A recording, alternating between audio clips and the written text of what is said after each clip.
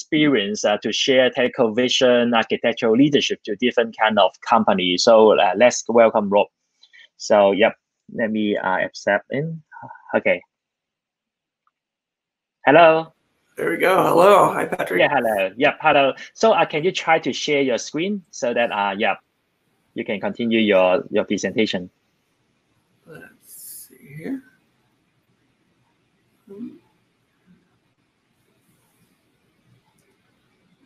Okay, so we can see your screen now, but maybe yeah, you can Okay, good. So let me pass the time to you. Okay, thank you. So you can see the slides, okay? Yeah, it's okay. Okay, great. All right, so hi everybody. We hear a lot about securing APIs, and that's very important. Kind of by Perforce, we've done that very well. One of the top-ranked API management solutions for a long time by the analysts for security. But this talk is more about how do you secure the life cycle itself? How do you make sure that bad APIs aren't being exposed, or that you're unaware of APIs that are being exposed in production that can do damage?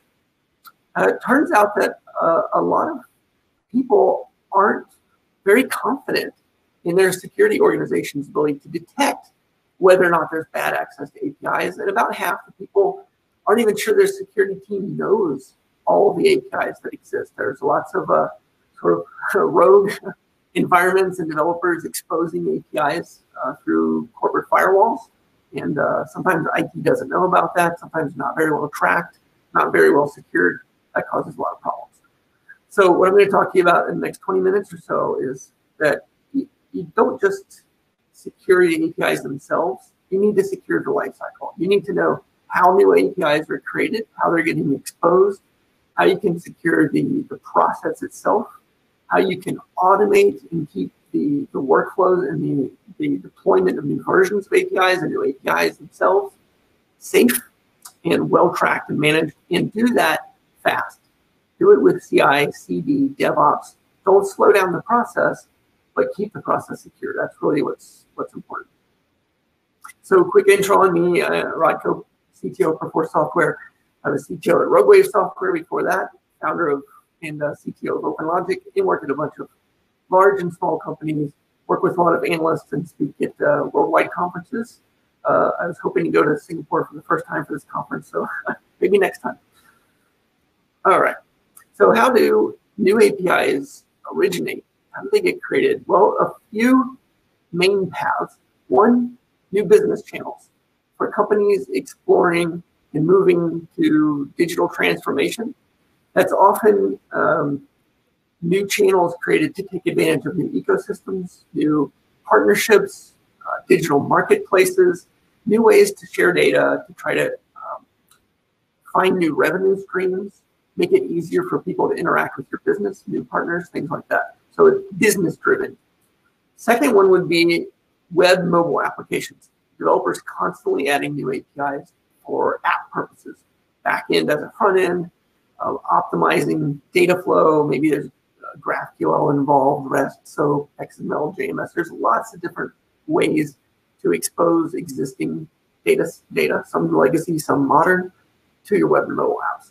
And then the third, customer needs. Specific large customers often, special partners. They need their own private access, special APIs, special data that they're only allowed to see, sensitive data maybe it's proprietary in nature, but you share it with special partners. So lots of ways APIs can come about that are important to secure. So let's talk for a minute about why it's important to think about security first when it comes to API management strategy, why OK is not good enough. I think this should be pretty common. I think most people would constantly see data being lost, data being exposed, sensitive data being exposed. And big companies, you know, and the examples here, T-Mobile, Google, Salesforce, right? Breaches all the time, no end in sight, and sometimes even seemingly innocuous APIs. They seem like they're safe, but hackers can leverage safe, non-sensitive APIs to get to much more sensitive data and do a lot more damage. So security is critical for every API you expose, even if you think you're not advertising it, it's not public, hackers can find it very easily and do a lot of damage, even if the API itself maybe doesn't expose much data. If it's not very well secured, it can open the door to other attacks. And what makes this complex is the number of moving parts today. You'll see and hear lots of talks during the conference about microservices and service mesh and API. Fact is, there are tons and tons of APIs out there that you're typically exposing. It used to be a few, then a few dozen, then a few hundred. You may have thousands exposed across the organization. And a lot of companies moving to microservices, I think, mistakenly expose each microservice as a public API, which is not a very good idea, but it does happen. So you have ideally a sophisticated API management layer on top that lets you design and share and comment and take your APIs through workflows, get approvals, right? You deal with your integrations, you have development portals, business portals. So the right people have the right kind of access that's completely secured with standard policies across the board. It doesn't matter what language you're using, what platform you're using, where the developers are in the world. They all should be secured exactly the same way, consistently, and managed from single point. So it's you don't run the risk of having lots of different entry points that are each done a little bit differently. That's a nightmare for security. With traffic management, business analytics, etc., all on top, kind of protecting all those internal microservices, and whether you're on cloud, on premises, or some hybrid, doesn't matter. You want the standard API management layer in front, so you can do your CI/CD, move fast, but still be protected. Okay, so how do you prevent rogue services from getting deployed? How do you avoid having developers accidentally or intentionally expose new APIs? How do you secure the processes? And again, still go fast, right? We don't want to slow things down because you've got to get out into the market with what you're doing as quickly as possible. When we think about API lifecycle management, that spans the entire process from the planning up front, what data should we expose, who can get access to it, what controls do they have, what fields can they see, when can they access it, all those kind of planning efforts up front should be governed. Moving on to development, what protocols, what security level, what data should be redacted, and what can be audited, who's going to be shared with, right? Operational metrics, analytics, all the runtime controls. And then underlying all of that, and I think this is critically important, is policies. Not one-off policies that are separate for every API, but blanket policies that automatically protect everything, every single API worldwide, no matter what language, where it's deployed, the same way, so you have the same kind of controls. Then you can tweak those and maybe add additional policies for certain things are more sensitive than others and need maybe more encryption, or there's sensitive data, financial data, healthcare data that need additional scrutiny and protections. That's fine, but everything gets a base layer of standard policies and protection. We'll talk about what that means in a bit. So a couple main components of lifecycle management, the way we think of it. One is a lifecycle manager, right?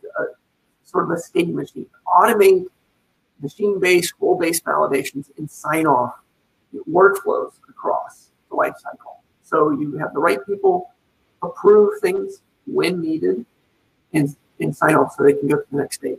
Then you have what we think of as a lifecycle coordinator, the concept of once typically a human has approved something, you want to automatically affect the environment, make the changes to configuration, promote from one environment to the next, eliminate hands-on.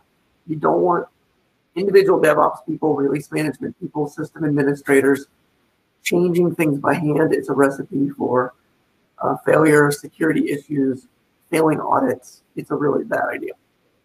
And then finally, a repository with extensible metadata. Every app user is different. You need different levels of control, granularity, hierarchical management, federation, all those kind of controls so you can customize these workflows exactly what you need for your environment. So here's an example, kind of an approval process. You're moving from requirements to design to development, where on the left, a developer submits an idea for a new API. So they submit the idea. Maybe it needs to, and this is a sample process. This could be whatever you need for your company, your environment. But in this case, a local architect on the team needs to approve. And if they approve it, then the API can be published and moves to the next step, right? Into the design phase. How are we going to implement this? The developer maybe updates it, submits a draft design, right? It can be go through an automated process to get to the next step, maybe data augmentation, right? Automatic controls being enforced.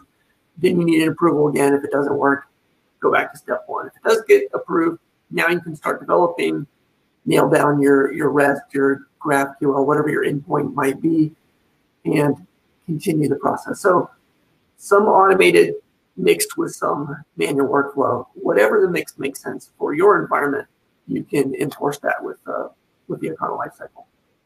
And the important bit is to remember that we don't want to slow things down. So CI/CD is in the mix, so Jenkins, what have you.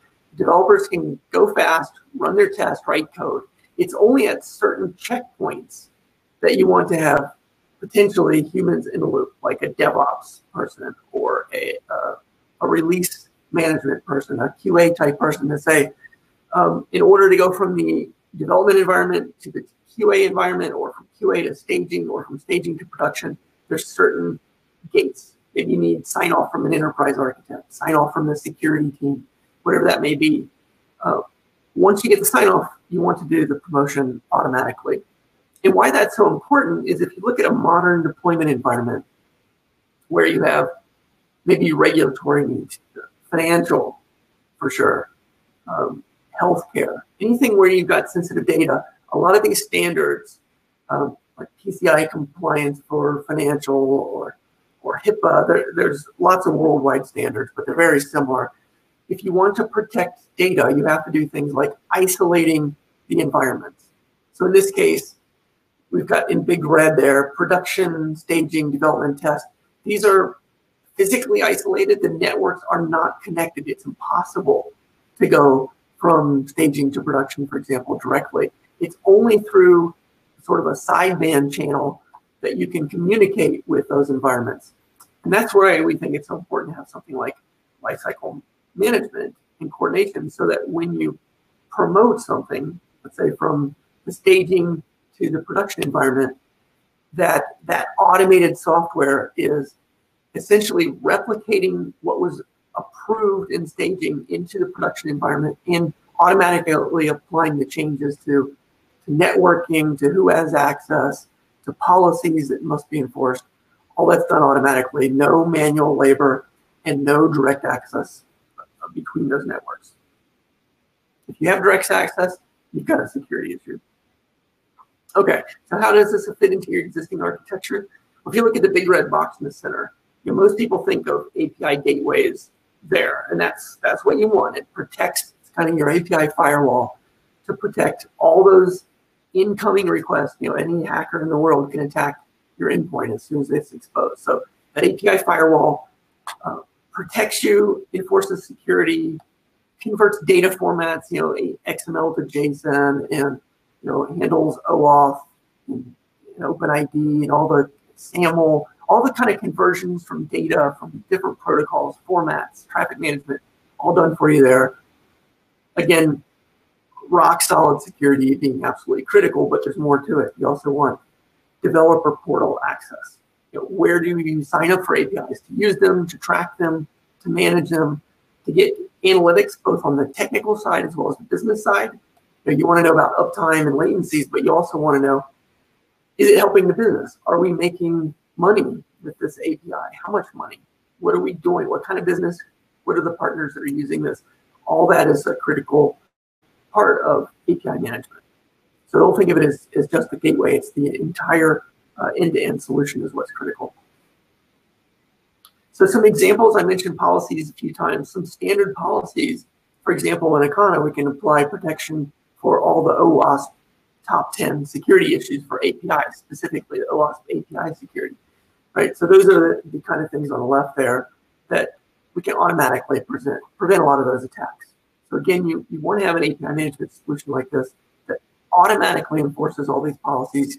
No one has to remember to turn them on. It just automatically happens, and then you can add more on top if you like. Another example, malicious pattern detection. Looking for SQL injection, looking for JavaScript injection, automatically blocking those attacks, automatically maintaining quality of service. Right? Those are the kind of policies you might want to attach to all your APIs or some subset. Maybe you have internal use and external use. You can decide which policies to apply where. So what does it look like to have a security first approach in lifecycle management? Well, we'll do a quick sort of slide demo here to show you what that might look like. In this case, we'll have three simple environments: test, development, test, and an acceptance area, a staging environment, where a solution architect, maybe for the product or for the development team, needs to approve before it can exit the development area and move to test. And in this case, an enterprise architect and IT security are notified, and they can comment. Maybe they're not strictly required to approve, but at least they're notified. And then solution architect is required to go from test to the staging environment. And finally, I'll show an example of just a minor version upgrade where the API owner can do that promotion from the development area. So this, again, just as a sample, this workflow can be anything that makes sense in your environment. It can be automated, and you can have manual steps in the process to sign off as well. So in this case, the developer creates a new API through developer portal and says, here's what I want to do. I want to create this new demo API. It's in development. Makes a request to get it approved to move to the next phase. Solution architect can approve that and also send off notification to enterprise architect, IT security for comment. All those comments can be tracked and managed in one place in the portal. Approvals get tracked, rejections get tracked, all the comments. So it's not an email chain in spreadsheets and things that can get lost. It's all kept and audited and tracked in the system, which is very important for compliance in regulated environments. And then the workflow can initiate this auto promotion once it's been signed off by the architect. Then the system steps in, does the automatic promotion, moves the API to the test environment, again, makes all those network changes, token changes, access changes, etc. So humans don't have to have all those passwords in their head and keys on their local drives, things like that. This is all in the API management platform. And then the API can get promoted to the acceptance area. And once it's signed off by a solution architect, again, can track all the requests that go back and forth with development. Have you done this? If you remember that. Get it done, get it documented, and then do the automatic promotion. So that's really the theme here. And then eventually you get the tenant itself, its multi-tenant system, gets updated with the new APIs. And if you need a new version for an API, kind of a minor change, an API owner can do that and track and manage it. So that's all about API lifecycle management. If you want to get started with Akana, we have kind of a quick start package you can use. We do offer pure in the cloud, completely on premises, or hybrid models where you can have kind of the best of both worlds and deploy your APIs where you want and still manage your APIs and your policies where you want as well. So you can choose a combination of on-prem and in the cloud. And so I think the takeaway is make sure you're securing your APIs. Yes, that's critically important, but don't forget to secure the process.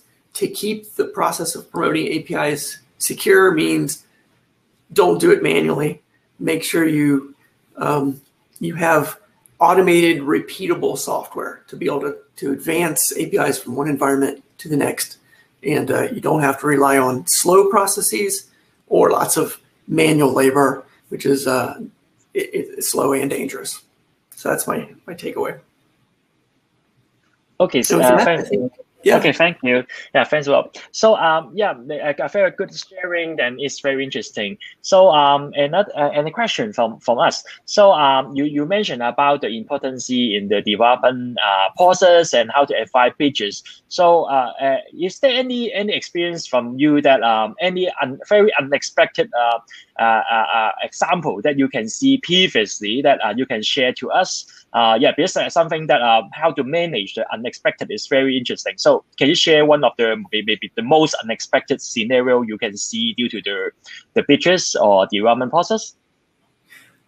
Yeah, I think so. One of the examples we've seen is one of the major analysts that we work with saw some serious damage by a security hack of an API, and when the customer went to figure out what was wrong, they couldn't find a record of that API, and in fact, their IT group didn't know it existed, and it turned out that developers had essentially exposed that API to the internet and didn't tell anybody.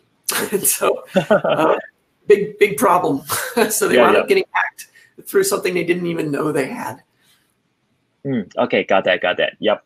So, yep, I think that's pretty much from the question from us. So, thanks for your time again. So, yeah. So, I said, so you can also share your personal contact in the chat, so people can reach you out offline. Yep. Okay. Thank you. Great. Thank you. So.